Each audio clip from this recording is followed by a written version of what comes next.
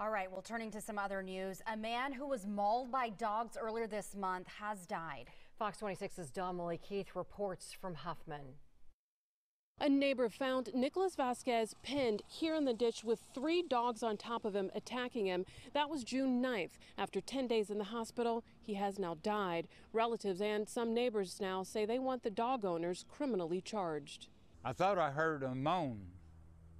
I heard the dogs barking, so I went to the corner of my yard here and I heard another moan. When Calvin Stoy went over to the ditch shining his flashlight, 3 dogs, each a pit bull mix, ran off, and Stoy called 911 when he saw his neighbor, Nicholas Vasquez, had been mauled by the dogs.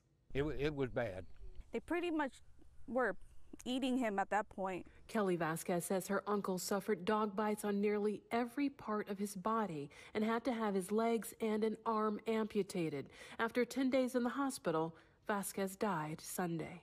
His body couldn't take it anymore. Sobre esto, porque esto no tenía que pasar. She says she just wants justice from the law. This shouldn't have happened. He was a nice person to everybody. Kelly is translating for her mom, Maria Castillo, who says her brother-in-law was well loved. It hurts. Very hard.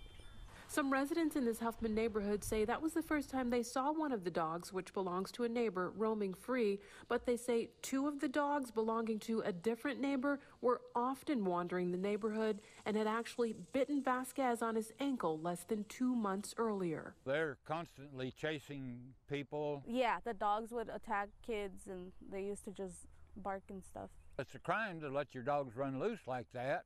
Animal control has taken the dogs. Some say they want the dog owners charged with a crime. Yes, they should. They should be charged. I think he should face manslaughter.